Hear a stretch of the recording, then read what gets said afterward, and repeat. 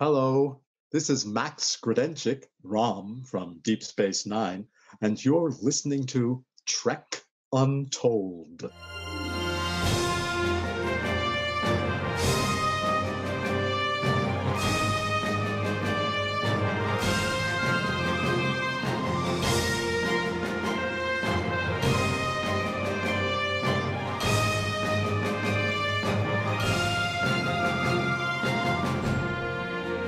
Hello and welcome to Trek Untold, the Star Trek podcast that goes beyond the stars. I'm your host, Matthew Kaplowitz. This podcast has been around now for about 7 months, and that's actually a record for me.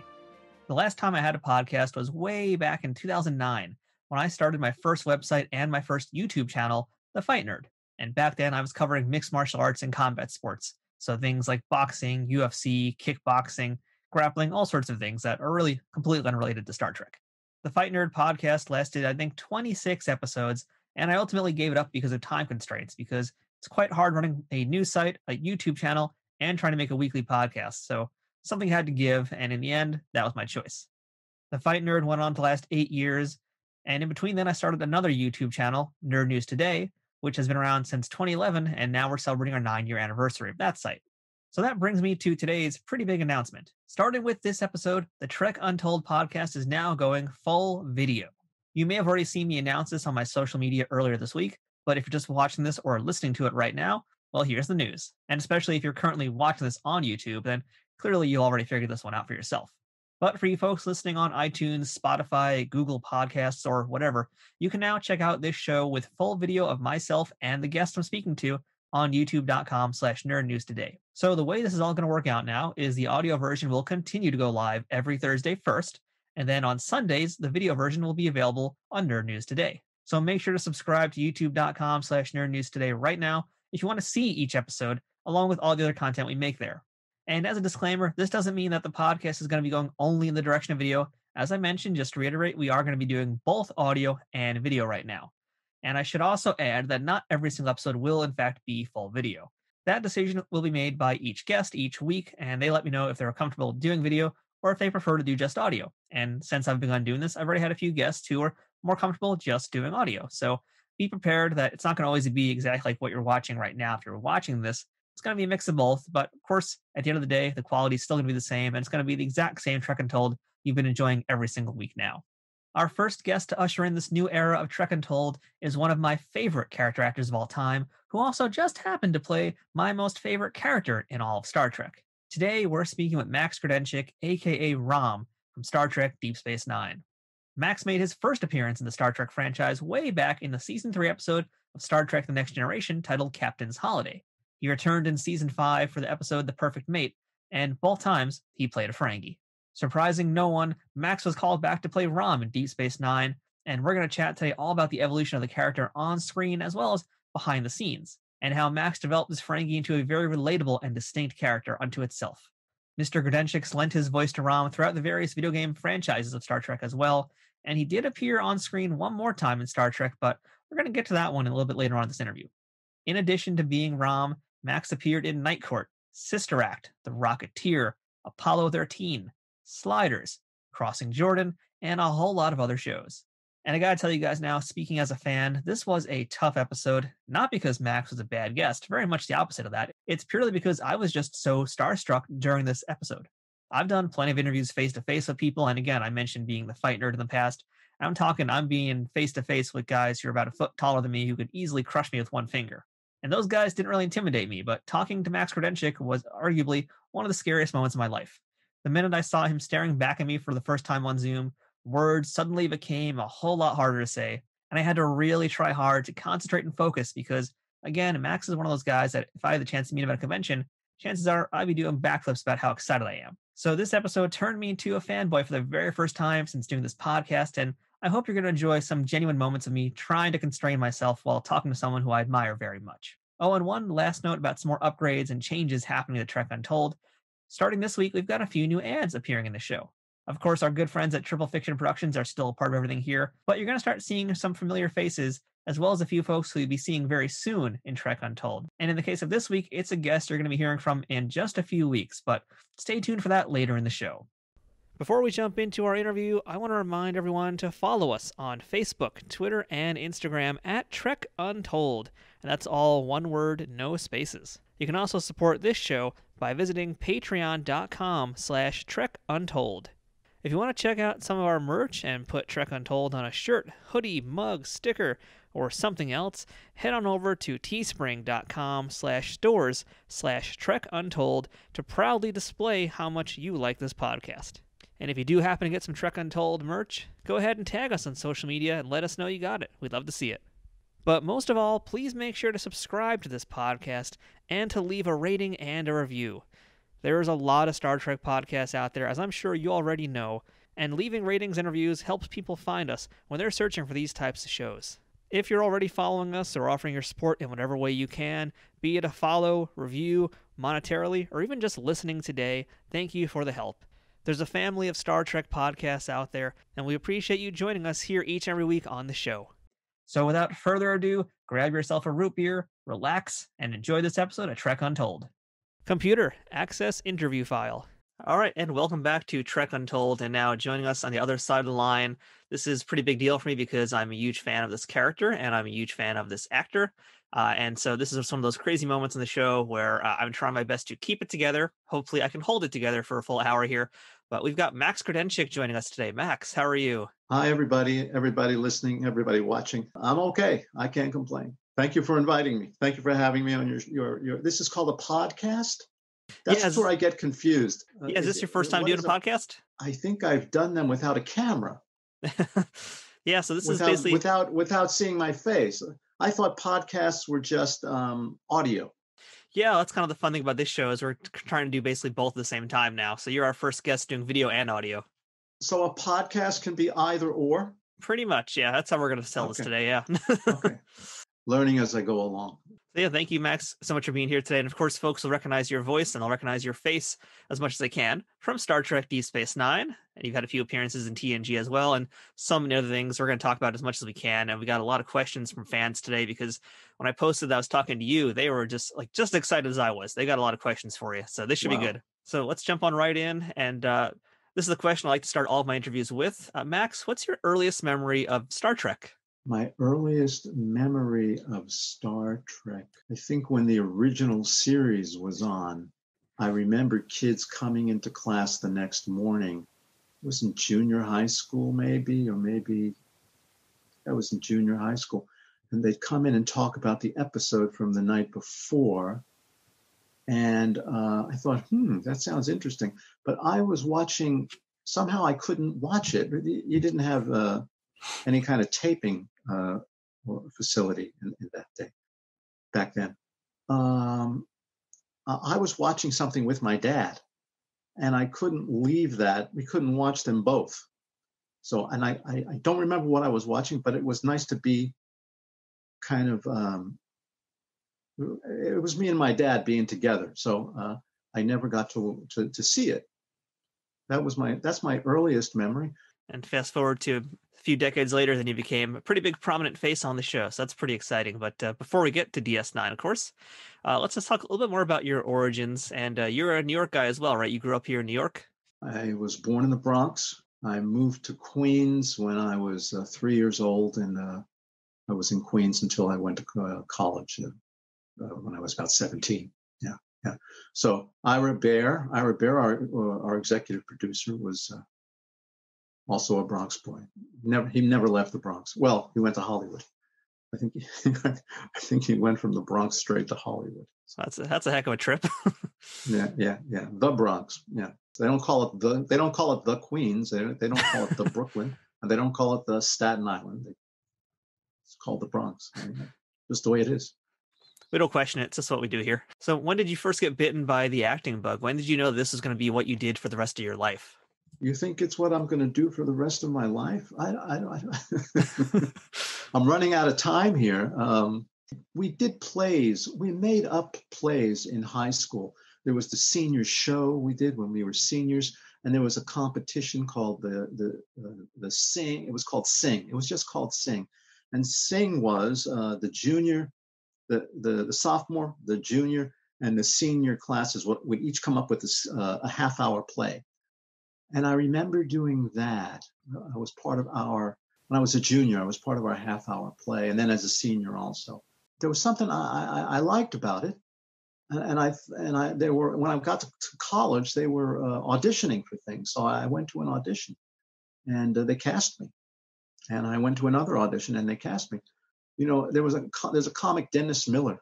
They asked him what got him interested in comedy, in a comedy career. And he said, well, I went to some stand-up evenings and started telling jokes, and they laughed. And if they didn't laugh, I'd be an accountant. So I became a comedian because they were laughing. It's kind of the same thing. Because I got good or positive feedback from people. People put me in there. I auditioned for people. They put me in their plays. And some of it was luck, being in the right place at the right time. Stuff like that. Some guy said, some guy that I knew really, really well, a director, he was doing a play, and I had sent him my photo and resume, but I didn't think I needed to. But he said, no, it's good you sent it to me because I forgot all about you. And that was luck. That was just dumb luck that I sent him my resume. There's so many times when I didn't send out, a resume. So that's kind of just how the business is sometimes, though. It just comes down to luck. I think so. I think in my case, look, when I went in to read, maybe jumping ahead here, but when I went in to read for that first episode I did, Captain's Holiday, I could go into the same audition after searching a half hour for a parking spot and be upset, and not know how to quell that upsetness. And I look like not a nice person, but somehow I got a parking spot and I walked in. They made it easy for me, and I got in there and I did something. I read something and they cast me. So it's luck. It's really, really luck. Yeah, a lot of luck. I think there are other things involved too. And you went to Buffalo State University, correct? No, I went to the University of Buffalo, SUNY. There's two different Buffaloes, I think, right? There are two different Buffaloes. There are. Very confusing. My dad went to one of those also, I believe. So it's very confusing why there's two different ones. I liked where State was. It was down in I guess down past the zoo. It was down Elmhurst Avenue. It was in a nicer location. But no, I went to SUNY Buffalo, University of Buffalo for 4 years. And so again, before we jump into DS9, I wanted to also talk about a little bit of your theater background, because a lot of folks may not know you did some work in theater in New York and San Francisco. And I'm just curious to know what you learned during those years, and in particular, what lessons you learned from your time in theater that you translated over to your work in television and film. Well, one thing that happens is if people keep casting you, it gives you confidence. That's a great thing. I mean, you can't fake that. I mean, you go and read for a play and the guy says, okay, you got the part, and when that happens 3, 4, 5, 6, 7, 8, 9, 10 times, then you start to come into the audition with a little bit of with confidence, and it's contagious and it stays with you for a while. Right now, I haven't auditioned for much in a long time. So I feel confidence going like that. But I think that was one major thing that I had there. And also another piece of luck was to become a drama major. You had to have fulfill certain, had to take certain classes.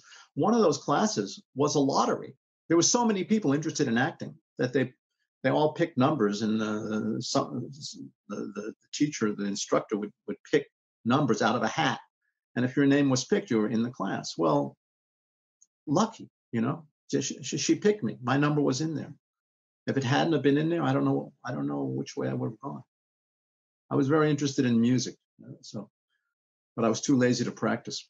Don't be lazy. Practice makes better. It's very true. It really does. I think a lot of folks may not know that you have a very, very excellent singing voice, and I'm kind of surprised that you didn't choose to go into the direction of singing versus acting. It's funny you mentioned that, because I auditioned at the university, actually outside the university, I auditioned for Promises. And the director said to me, you're the best actor for this role, but you're not the best singer for the role. And the guy who got the role came over to me and said, I want you to introduce you to my singing teacher.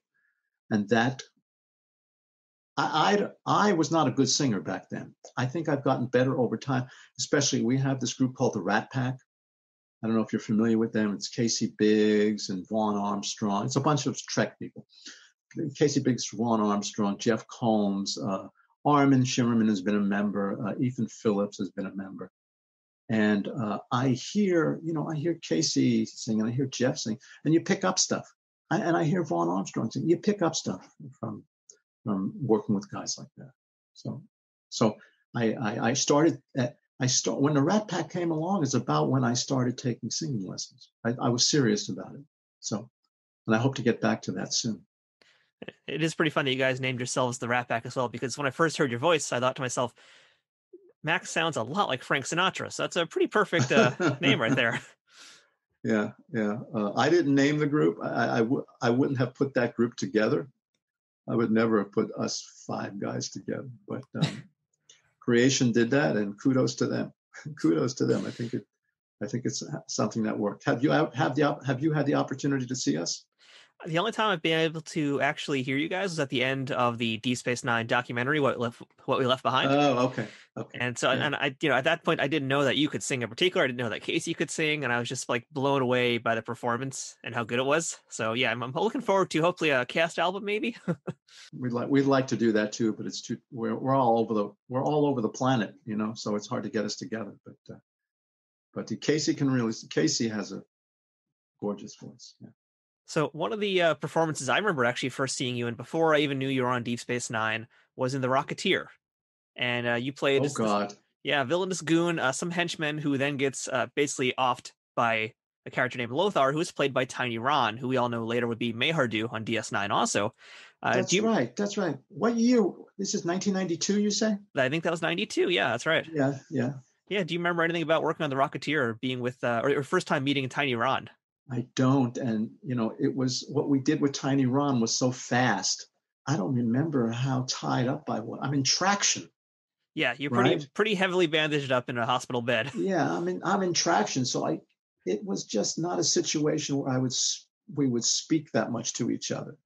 I think a few years later when he was Mayhardu on DS9, I think we talked a little bit then. But again, I think he was wearing a lot of makeup, and it may have been difficult. Yeah, he had a ton of makeup. That was a big deal at the time for that movie, was just how much makeup he had, because it's pretty gruesome. For me as a kid watch that, I was pretty scared of him. Still am from that scene. The Rocketeer, yeah, that was my first big big budget movie. It was very, very exciting, very exciting. What was my name in that? It was like Ernie or something. Is that Ernie or Wilbur or something like that? Wilbur. It was Wilbur. Okay. I'm mixing up movies. Yeah, it was Wilbur, I think, and Wilmer. Wilmer. Okay. Wilmer. And I was stealing the rocket, and they put me in this period style suit. I mean, beautiful cloth. I mean, they made it. They didn't go to a store and buy it. They bought the cloth and made it themselves. They take it to show the director, what they did. It's gorgeous. It's just gorgeous. And the director looks at it and says, No. That's not what we want. He's been running around with this rock. He's been trying to escape from the people coming after him. It has to look a little disheveled. And they kind of went like that. He says, No. And he asked me for the jacket. I give him the jacket. The director takes it and starts crumpling it. And then he throws it on the floor and starts stamping on it. And he picks it up and he says, that's what I want. That's how it should look. And I thought, man, it's $1,000 suit. It's got to be $1,000 suit. But he wanted the authenticity of what was going on. That was a nice thing for me to see. That was important to him. And I also remembered seeing you in Sister Act. Again, this is another movie where you basically get killed in like the first 20 minutes. But you were also in Sister Act. Yeah. Did you ever get to meet Whoopi? Just curious about that. I didn't make it to Sister Act 2. Yeah, I did, because she had to be around when I was shot. When I was shot, she had to be there and kind of see the smoking gun, I think. So once I was killed, she steps into the room. So she was around waiting to get her angle on that. She was very nice to me. Trek Untold will return momentarily. Trek Untold is brought to you by Triple Fiction Productions. If you're a Star Trek cosplayer looking for props, or toy collector looking to spice up your shelves, Triple Fiction Productions has you covered. Triple Fiction Productions produces affordable and unique 3D printed Trek-inspired products from the original series, Next Generation, Deep Space Nine, Voyager, Enterprise, and the movies. You can expect the same amount of care and attention to detail in any of the items in their catalog, whether it's a prop replica for use in a fan film, or part of a cosplay, or accessories and playsets for figures from Playmates, Migos, or Diamond Select. Own your very own tricorder or phaser rifle with working lights, the bridge of the Enterprise E for your Playmates figures, or any other item from countless species and ships from the Star Trek universe. All products are 3D printed in the USA and are constantly evolving and improving based on fan feedback. To learn more about their products, visit them at triple-fictionproductions.net or on Facebook at facebook.com/triplefictionproductions.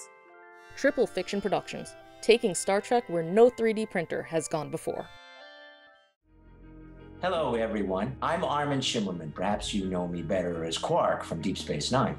As your favorite Ferengi, I'm here to promote a sale. It's not self-sealing stem bolts, but my new novel, Illyria. And the first book is called The Betrayal of Angels. Some of you may not know that aside from being an actor, I'm also a novelist. My newest novel is a mystery set in 1583.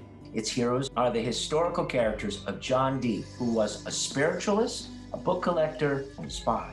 With him is an unsuccessful playwright named William Shakespeare. Their mission is to investigate a nobleman who happens to be Count Orsino from Shakespeare's Twelfth Night. The book employs comedy, history, and fantasy to tell a page-turner of a story. The adventure is a trilogy, and the first book goes on sale November 5th, which happens to be my birthday.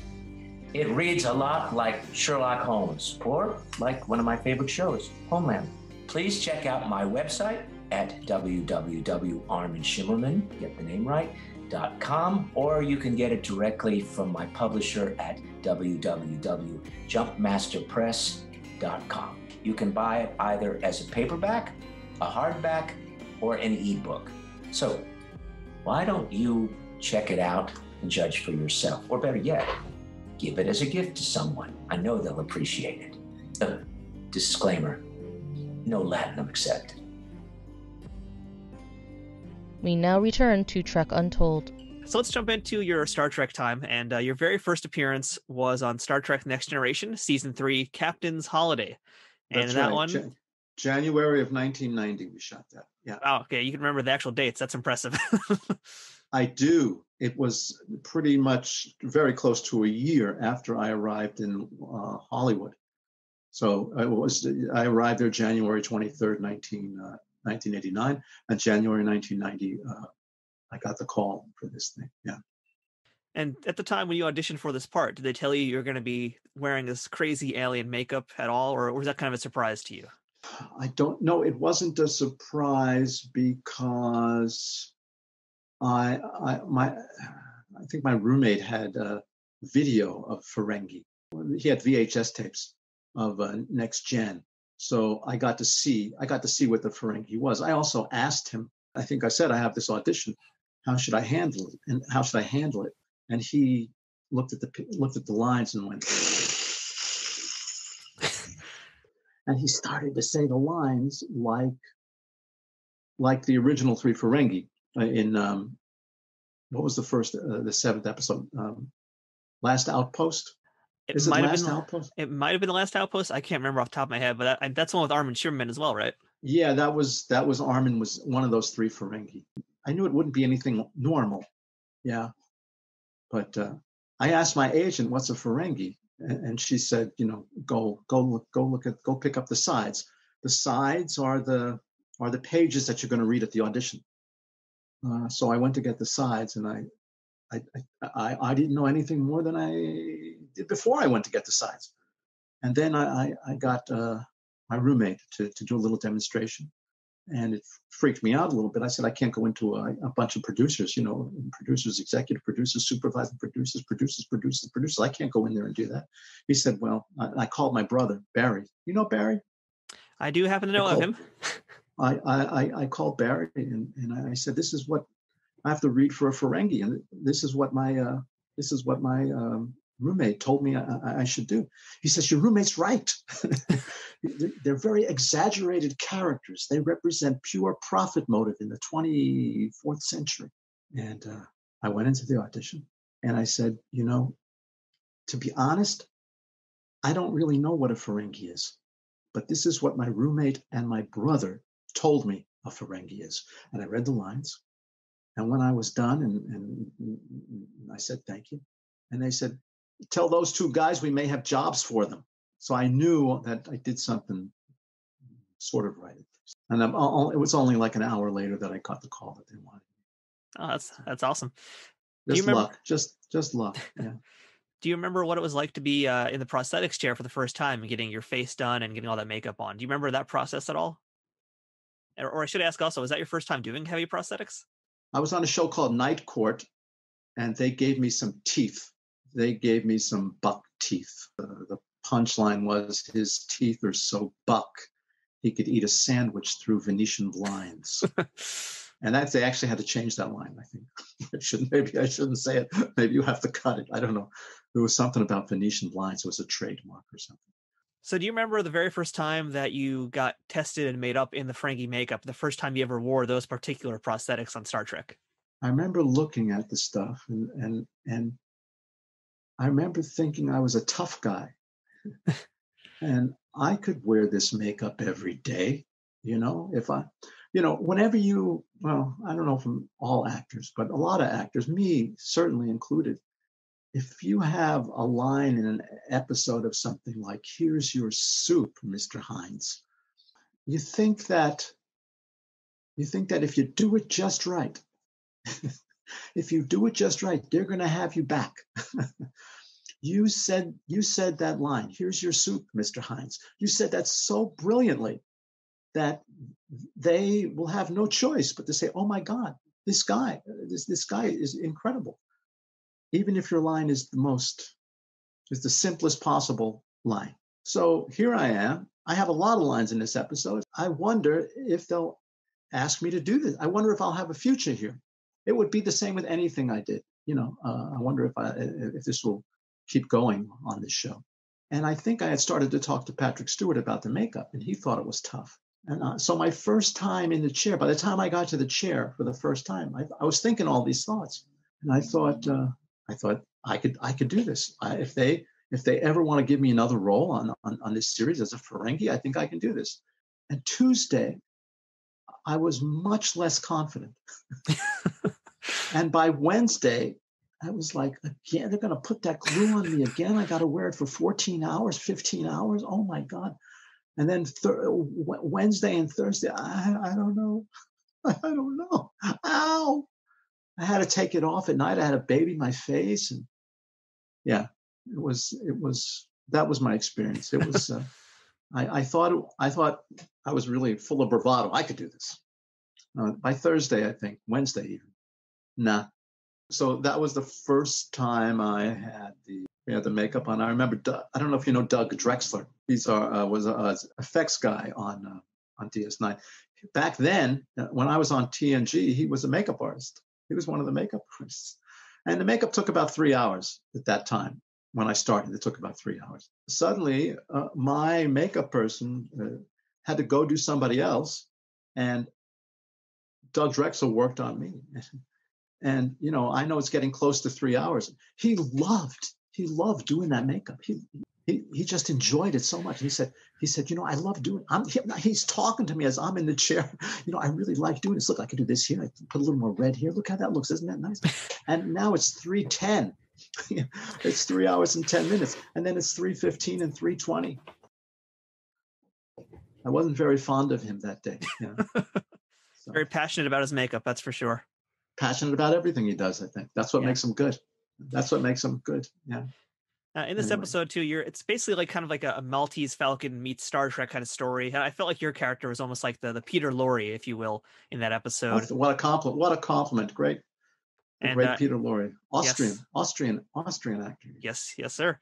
And again, as we mentioned, he used to do this episode with Patrick Stewart, and it's basically primarily yourself, Patrick Stewart, the actress who I can't remember whose name right now, but who played Vash. But I'm just curious about what it was like to be around Patrick Stewart as well. This is the captain the captain of the Enterprise, and Vash as well, another actress who came in because of this episode, and she continued to be on the series here and there. But yeah, just Oh, what do you remember about acting? she did some DS9 episodes. She was actually on season 1 of Deep Space Nine in the episode with Q. Jennifer Hetrick, I believe her name. Yes. Yeah. Do you have any memories of being on set with Patrick and Jennifer? When I met Patrick, Michael Westmore had to work on my prosthetic in the makeup lab, and that took a while. And I went to wardrobe and had to be fitted for a costume, and that took a while. And it was January in Los Angeles, and it was a beautiful day.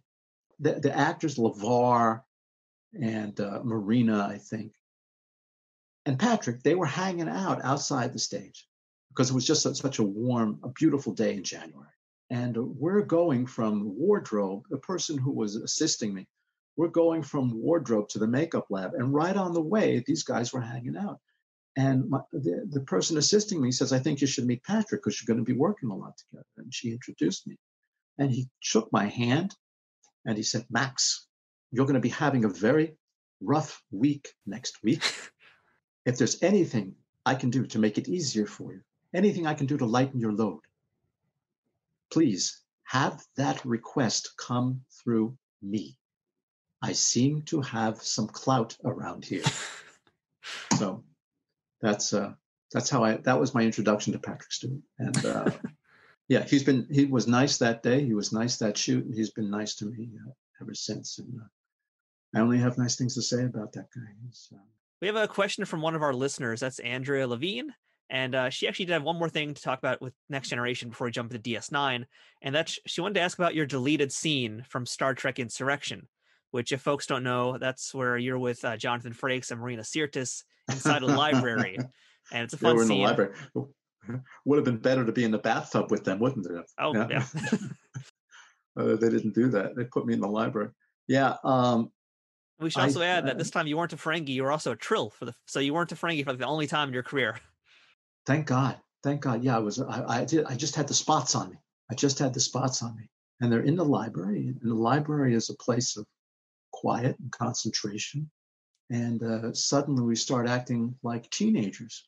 Yeah, they're getting closer to this planet, Baku. Yeah. They're getting closer to the Baku planet. And as they approach the planet, everybody's acting more and more like kids. Right? Yep. Because I think Worf has something like pimple or something. Yeah, he starts getting acne and yeah. And there's all this. Everybody's going back to like junior high school. And so my one and only job, when they come into the library and start giggling or whatever they were doing, that was teenage-ish, was to blow a spitball at Frakes. And I had a really nice little hollowed out Bic, and I hit him like 9 out of 10 times. The one time he missed, he got upset with me. So I couldn't help that. I think if you're batting 9 out of 10 in the major leagues, I think you're getting, $50 gazillion a year. I don't know if that's why he cut it out. I never got to talk to him about it, but I think they probably didn't need it. Yeah. So as we mentioned, that was your first time being a Trill. You got to play yourself in the series finale as well. But moving on to Deep Space Nine now, we do want to mention that obviously you're Rom, you're another Ferengi, and I got another listener question. This one is from Brian Narowski, and he wanted to know if you were happy being cast as a Ferengi for the third time in your Trek career, or if you really wanted to have been another alien species. Hi, Brian. Hi. Thanks for the question. Well, the main thing you want to do as an actor is work. So almost any way that work comes, it's okay. If they wanted me to be a Ferengi a fourth and fifth and sixth and seventh time, I think I'd be quite happy about that. But if I had to be another species, a Trill would be good because, it's like, what is it, 20 minutes maybe? I don't know. I don't want to say Terry Farrell didn't suffer, but it's a lot faster with the makeup. Although, to be honest, the Ferengi makeup, you get into that Ferengi makeup, there's it's kind of a ritual. You're becoming the character as the makeup goes on, so it's not that bad a thing. It's really not that bad a thing. And the makeup started out at 3 hours. Then I think in the end of the second season, they got it down to 2.5. And then by the end of the third season, they got it down to 2. And just to put that in perspective, when Avery playing Cisco, was bald, they gave him an hour for hair. It was on the call sheet. Avery Brooks, 1 hour hair. So a lot of that time was just to make sure everybody was there in their place and ready ahead of time. When the makeup was 3 hours, they had given me the wrong call time. Wasn't my fault. They'd given me the wrong call time, and they needed me in makeup immediately. And they got two of the makeup artists to work on me, both female. And they did me in 51 minutes. How does that work? This is when the makeup was taking 3 hours. And I came in the next morning and I said, if 2 of you can do me in 51 minutes, 3 of you, if you extrapolate that out, 3 of you can do me in 14 minutes. And 4 of you working together on my face, 4 of you would actually get me done theoretically in -5 minutes. We'd actually make time. We'd create time. They didn't want to hear it.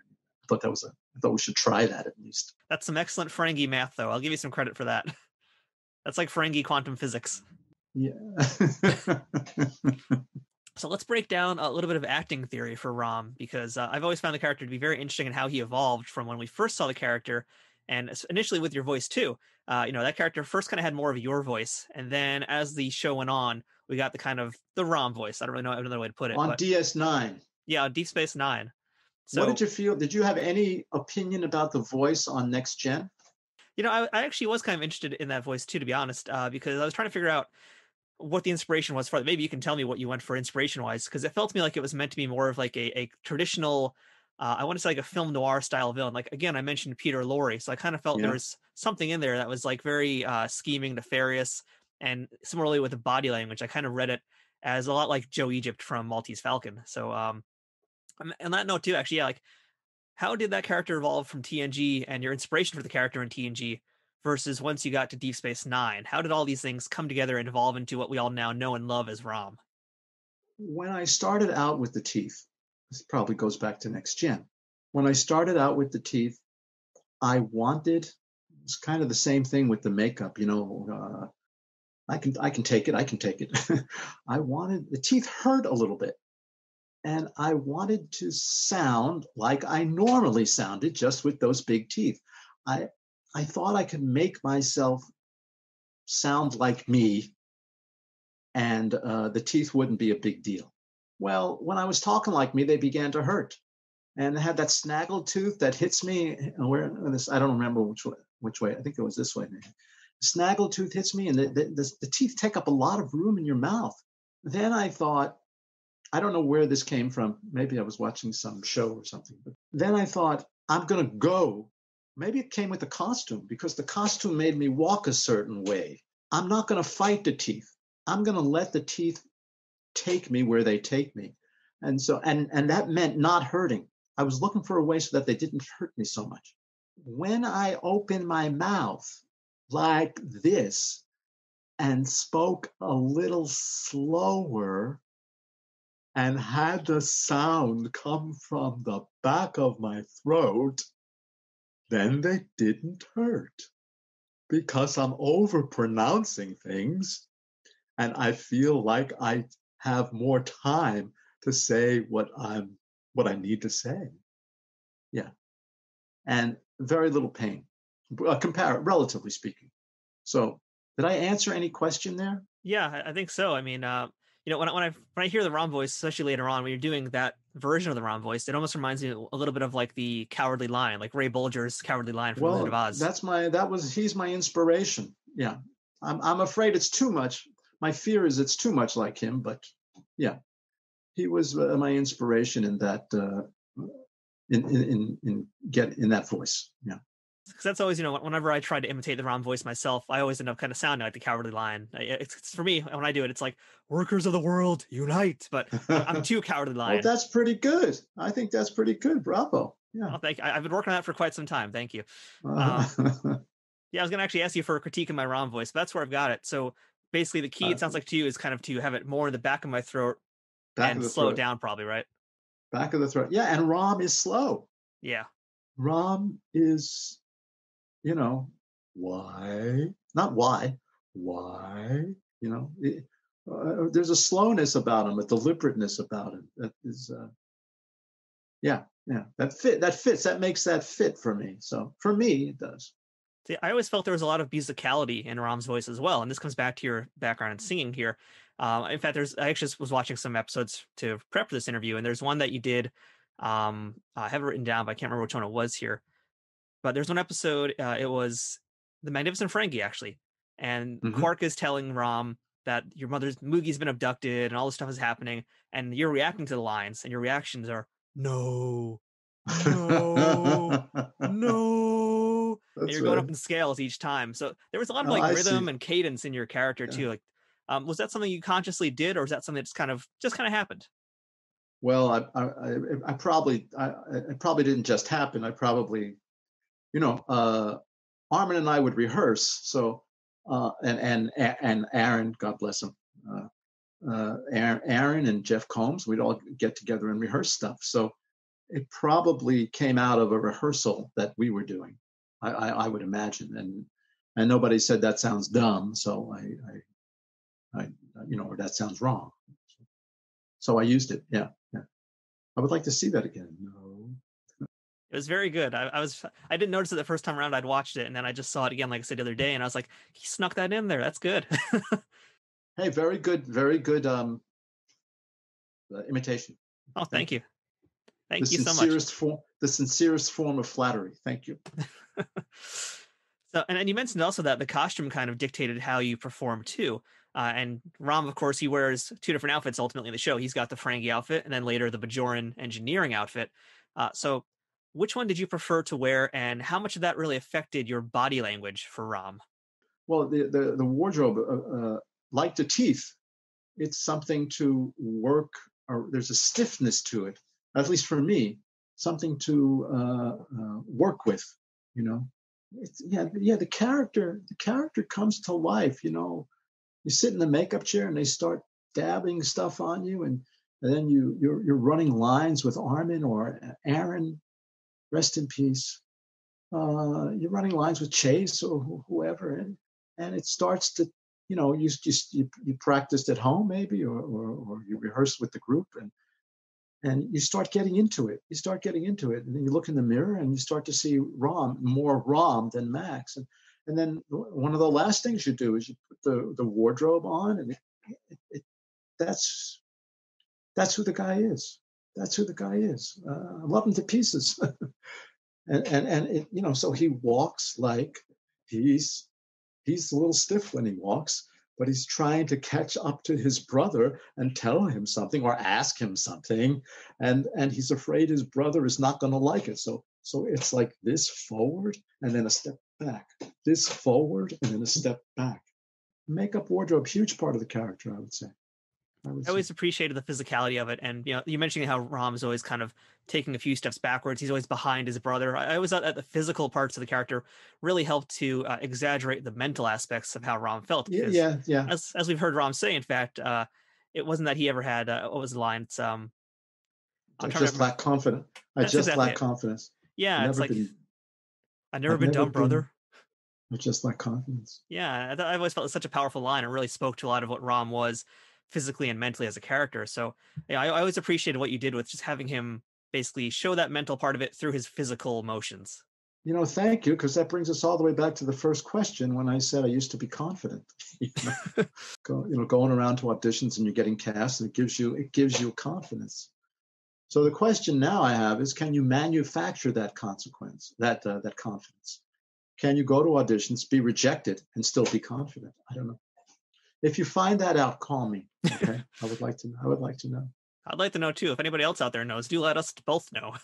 On the topic of Aron Eisenberg, since you brought him up, we had a lot of folks who wanted to hear some Aron Eisenberg stories. In fact, the first person to ask was Yam Yogurt on Instagram, May Young. So that's her name. Yeah, great Instagram name there. So yeah, can you tell us just any stories you've got of Aron? Because at this point now we're a year since his unfortunate passing. And his memory is still very much alive with us today. But yeah, do you have any great stories about Aron you could share with us?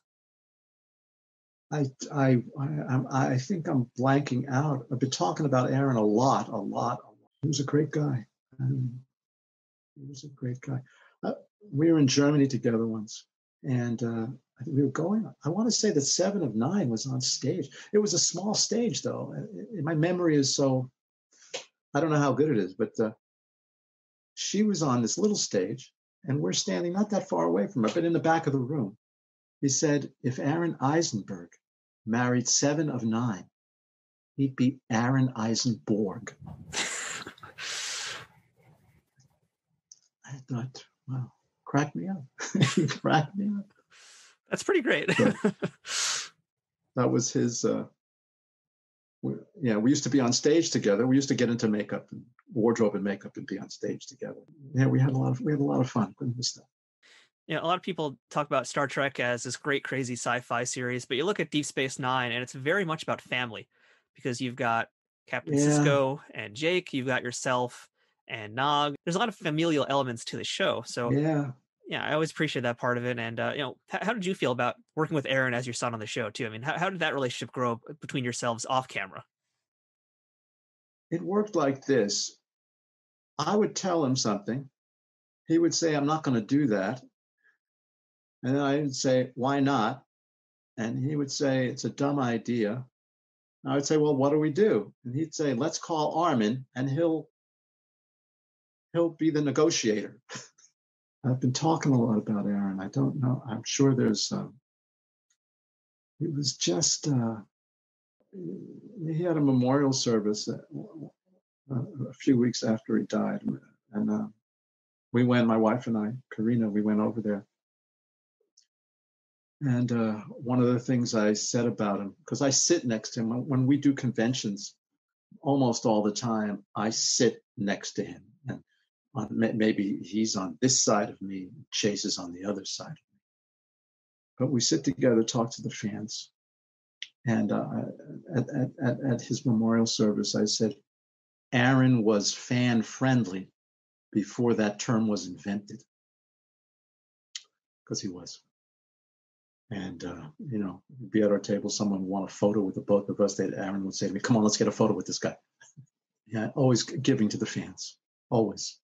So Star Trek Toy Collector on Instagram has a question that I was going to ask you anyway, because I'm also a big fan of Star Trek toys. He wants to know what you thought about your Star Trek action figure. Oh, hi, Star Trek Toy Collector. Thank you for the question. What did I think of my Star Trek action figure? I couldn't believe I had an action figure. That's, you've arrived when you have your own action figure. I don't know where you've arrived, but you've arrived to someplace that not many actors get to arrive at. And I thought, I drove down about an hour south of where I lived in Los Angeles area. And there were boxes of these figures for me. I couldn't believe it all. So they had about 35 or so figures. I bought 6. Big mistake. I should have bought all 35. That is my one regret about that Star Trek figure. Otherwise, I'm just amazed that I have my own figure. Rob Whitaker wants to know who came up with Moogie, and if it was always meant to be like that, or if that was in the script, or if that was an ad lib from yourself. Rob, is it Rob? Thanks for the question. How else would you pronounce? Rob, I wish you could talk back so I would know how to pronounce it, how you would pronounce it. How would you pronounce that? How else? It's a moo. It's a definite moo. And then a gi, or it could be a G, Muji, I guess. Either way, but Muji. I think he specifically is asking because he liked how you said it. Muji. Rob, where are you? There you are. Muji ain't bad. Muji ain't bad. Muji. Muji. Moogie. There's something about Moogie. Yeah. Matthew, which do you like better? Muji or Moogie? It's an interesting acting choice you made with the G sounds there. So that's tough. They're both pretty good, actually. They are both pretty good. I don't know how else to pronounce it. Yeah. So that's why. I could have just said Moogie. Hey, Moogie. Hi, Moogie. Yeah. Hey, Moog. How you doing? Yeah. How's it going? Yeah. What's up? Could have done Moogie. Yeah. Rob, I don't remember what I was thinking, but probably, like many things, I tried it out in somewhere in the rehearsal, and maybe people laughed or somehow responded positively to it. So just a choice you made, and it worked out pretty well. Yeah. Yeah. I think so. Yeah. So we know that in Star Trek, the script is usually the lay of the land, and there's not really any jumping away from it. And when we spoke to Chase Masterson a little while back, she mentioned that the very first time and the only time she ever saw an ad lib happen was on the episode with Robert Picardo. That's the one where Rom and Leeta first get together. And so I was curious Yes. if you remember any other moments where any other actors, maybe yourself included, were able to actually ad lib something and get away with it. No, well, I would say that this is important. I think that I think as out of respect for, I think Gene Roddenberry regarded the writer's word as so sacrosanct. Is that the right word? I don't know if that's the right word, but it was not to be messed. It was not to be messed with. So I think that's where that comes from Gene. You could not change a line. You could not change a line. You could not change a word. I tried dutifully to make sure I did that. Now, Colm Meaney and I were doing a scene together. He came over to me before we shot it and said, I just want you to know I'm changing these 3 lines today, when we shoot the scene. I said, what? I mean, after what I just told you, you can imagine how flabbergasted I was. I said, you're changing the writer's lines? He said, yeah. He didn't want to have anything. He didn't want to get into a conversation over things. He said, I'm changing this one. This one is going to be like this. And I wrote down what he changed it. I said, Colm, you're not, there's no changing lines on Star Trek. How did you do that? He said, yeah. Well, I asked them if they would change 6 of my lines, and we settled on 3. So negotiated. I couldn't I couldn't believe it. Yeah. I'll tell you how sacred the lines are. I would go, if I didn't understand the line, I would go to our script supervisor, Judy Brown, good old Judy Brown. And I would say, Judy, I don't understand this line. And I don't know if we should change it or not, but can you help me? And she would get them on the phone. She would get the writer on the phone. Maybe not right away, but maybe they'd have to call back. But, I'd hear like 15 minutes later, Max, Renee Echevarria is on the phone for you. And I'd go over and say, Renee, I don't understand this line. And he would explain it to me. They wanted to get it right. They wanted me to get it right. He would explain to me. I go, oh man, what a dope. Of course. Yeah, okay. And that happened 3 or 4 times. And one time, I think it was Renee actually, I called and I said, I would like to change. This is after Colm, I'm sure. I would wonder if I could change this line. It's not making sense to me, and say this. And there was a pause. And Renee said, oh, you're right, Max. That line is a typo. It doesn't make any sense. Say it the way you want. And that was the only time that ever happened, because it was a typo. All right, fair enough. So Erica, what else you got for me? All right. So Erica Sleek wants to know what it was like shooting "Take Me Out to the Hollow Suite," because as folks should know, actually, you're quite adept at baseball in real life, but the character of Rom, maybe not so much. So what was it like being in that episode and not being able to actually play baseball the right way that you know how to play? Oh, it was a challenge. It was a challenge to come up with ways to make. I'm not the greatest ball player, but I grew up playing baseball. That's my sport. We're over in Austria now, where the sport is soccer. I didn't grow up with soccer. I grew up with baseball. And there are baseball teams in Austria. I know this has nothing to do with your question, but there are baseball teams in Austria, and I hope to see them in action one day. It was great. It was great to be out with all the makeup. It was great to be outdoors on the west side, where it's cooler, closer to the ocean. That was one thing that was great about it. It was great to be I kind of had a little heroic role in that episode. I helped to score the one and only run. Yeah, no, it was very enjoyable. And I just love when they're hitting fungos, hitting the ball, And Rom is waiting, looking at the ball. I got it. I got it. I got it. And it's over his head, and he's not even close to it. But I loved all of it. Really, really quite an enjoyable episode to be a part of. Do you remember if the writers, the directors, or if any other actors had came up to talk to you about what they were doing, since you were probably the baseball expert on set? Did they have to come confer to you to get any information or any help with their stuff? No, Armin also played baseball growing up, and so did Aaron. The three Ferengi. The three Go Ferengi figure. played baseball. What's that? Go figure, right? The Ferengis of all people. Yeah. We I don't know why, but yeah, I was having a catch with Nana, and I said, just so you know, I'm throwing left-handed, and she said, I have no idea what that means. Just I wanted her to know, left-handed. I wasn't as accurate left-handed as I would be right-handed. So her it made no difference. To her, it didn't matter. No. Anyway. And we also what else you got? We also mentioned throughout this interview that you are a very good singer.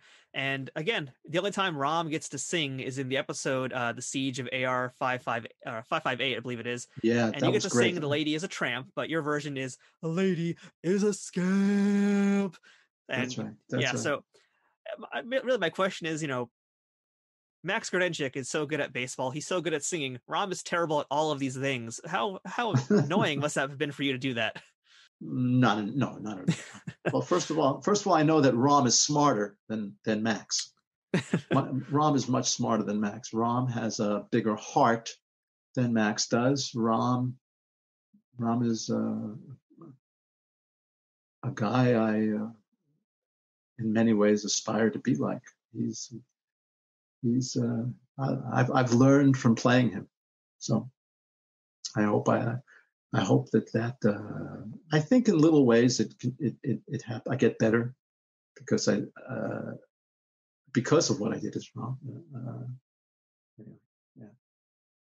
So we'll see. I hope to keep improving and move closer to who Rom was, and all the bad from Max, goes away.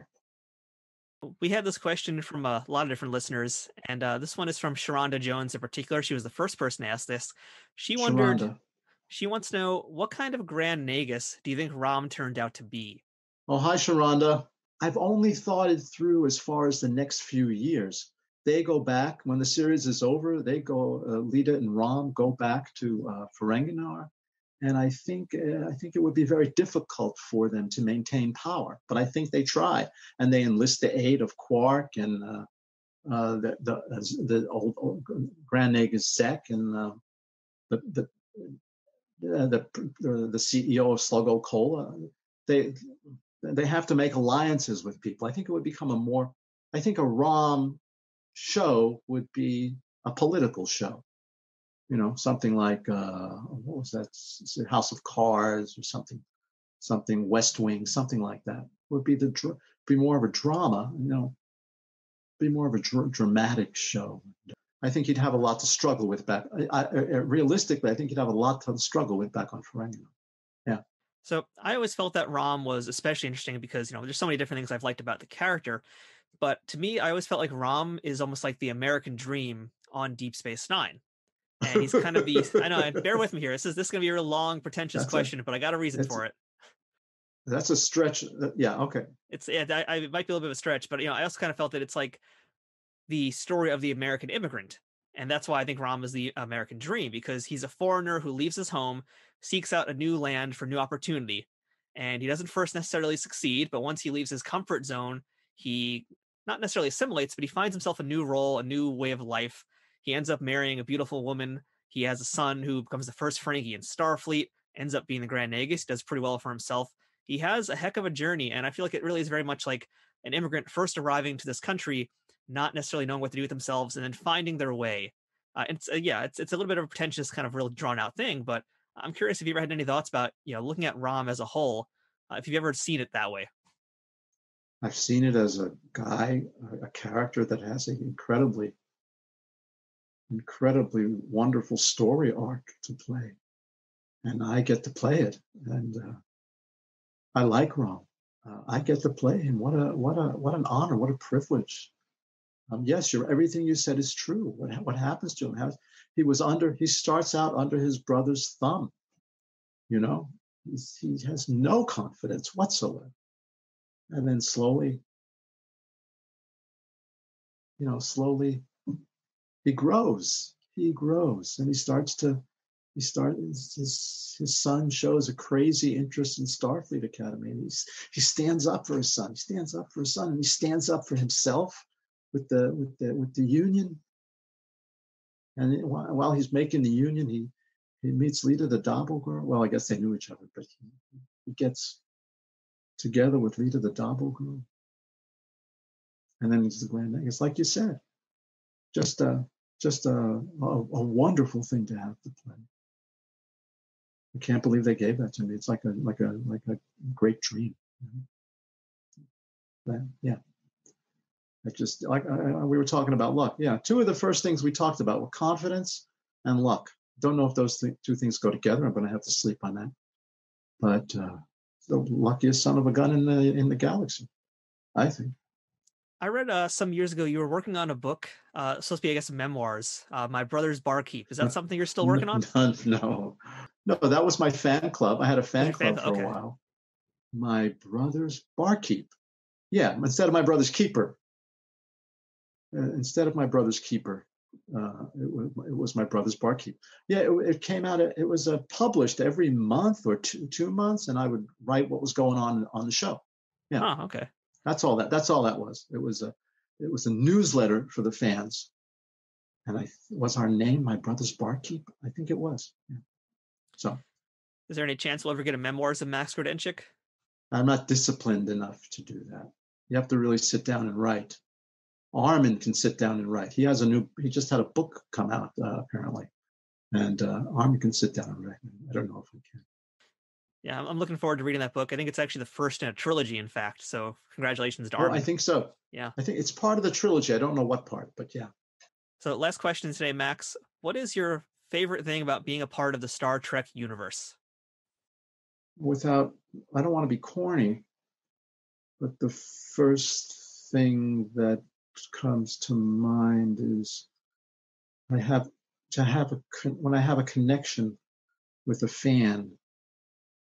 When I have a connection with a fan, that's a very, very nice thing. And I have connections with some fans that, nowadays there's Facebook and Facebook and Twitter and all these other things. I am on Facebook, and I get to communicate with people who are fans of the show, and they seem grateful for that. And that's a nice feeling to have. Yeah, there are so many interesting fans out there. It's not all one homogeneous group that all this way. There's as many different types of fans as there are people. Different types of people, and I get to talk with them and meet with them. Hopefully, often have a little fun with them. It's been a lot of nice things, but that's a big one. Well, I can say on behalf of all the fans out there, we appreciate what you've contributed to the Star Trek universe, and especially just how great you've been to all the fans. I haven't had a chance to meet you in person, but I feel very privileged that today I got to spend a little bit of time with you face-to-face via Zoom, and just spend some real quality time with an actor whose work I very much admire, and a human being who I very much admire. And, not to get too crazy out there, but they always say don't meet your heroes. But this is kind of a moment. They do say that. They do. But this is kind of one of those moments I was hoping to do with this podcast, and to get to meet the folks like yourself who I really, really admire. So it means a lot that you gave me this much time today. So thank you so much for that. And thank you for chatting with our listeners today. Thank you for saying that, Matthew. Thank you. I got tons more questions, but we'll save it for another time. I know I've taken up a lot of your time as is. So Max, thank you so much. This really has been great. I really, really appreciate your generosity today. Yeah, it's been wonderful to speak with you. Thank you, Matthew. Thank you for thinking of me. And if you see my brother, send my regards. That was our chat with Max Grodénchik, and I hope you enjoyed listening to him as much as I did speaking with him. And by the way, I just wanted to share this moment with you guys that happened during the episode. I was asking Max a question that we ultimately cut because it was just kind of stupid. And somehow it led to him doing this. Sluggo cola for you and me. The cola for discriminating Ferengi. It's inexpensive but never free. The slimiest cola in the galaxy. Drink Sluggo cola and drink a lot. Your gums will bleed and your teeth will rot. After Dabo, it hits the spot. Your movie's gonna love it whether naked or not. That was I don't know if we used that song. That was in Prophet and Lace. Yeah. That's the extended version of the song.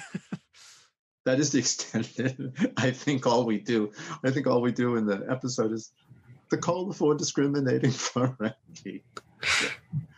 So there you have it, the unabridged Sluggo Cola theme song as sung by Max Grodénchik. One of the things we sadly didn't talk about in this episode was that Max actually knows all of the rules of acquisition. And if you don't believe me, check out any videos of him from any of the Star Trek conventions out there, and you can hear him saying pretty much any of those without any hesitation. He even knows the lore behind the rules, which is pretty crazy. Hopefully we'll have a second chance to speak with Max another time. Maybe we'll go into a little bit more in depth on the rules of acquisition, because yeah, with a guy like Max, there's so much more we could talk about, but there's only so many hours in the day. And of course, us being on different parts of the world made things a little bit difficult, but again, a big thank you to Max Grodénchik for helping me live my dream of, well, talking to you. Now, for those of you wondering what happened to Rom after Star Trek Deep Space Nine, well, according to the books, Rom and Leeta had a daughter named Benna and opened diplomatic relations with Bajor and Ferenginar after Bajor had joined the Federation. Quark's bar on DS9 was named the official Ferengi embassy to Bajor, which also meant that Quark got a promotion to Ferengi ambassador while still making profit on the promenade. More recently, Rom appeared in Star Trek Online as part of the Victory is Life expansion, but if you want to learn more about that one, you're going to have to play the game. Thank you again for listening to this week's episode of Trek Untold. Please make sure you follow us on social media to see all of our memes and daily guest updates. And who knows what else, because you never know what pops up on our pages. All you have to do is look for Trek Untold on Facebook, Twitter, and Instagram. We'd love to hear from you and hear what you think about this week's episode. If you'd like to support this podcast, check out patreon.com/trekuntold to learn how you can keep our ship operating at full power. You can also check out some of our merchandise at teespring.com/stores/trekuntold. That's TEE spring.com. That includes shirts, stickers, mugs, phone cases, and a whole lot more. But most importantly, if you haven't already, please subscribe to this show and give us a review and rating on iTunes or wherever you listen to it. If you enjoy what we do here every week on this show, please give us a 5-star rating and review. It's the best way to make new listeners discover this podcast and help us grow. Once again, I'd like to thank our sponsor, Triple Fiction Productions. If you'd like to send us some feedback, suggest a guest, would like to be booked on the show, or are interested in sponsoring us, email me at trekuntold@gmail.com. Once again, this has been Trek Untold. I'm Matthew Kaplowitz, and until next time, fortune favors the bold.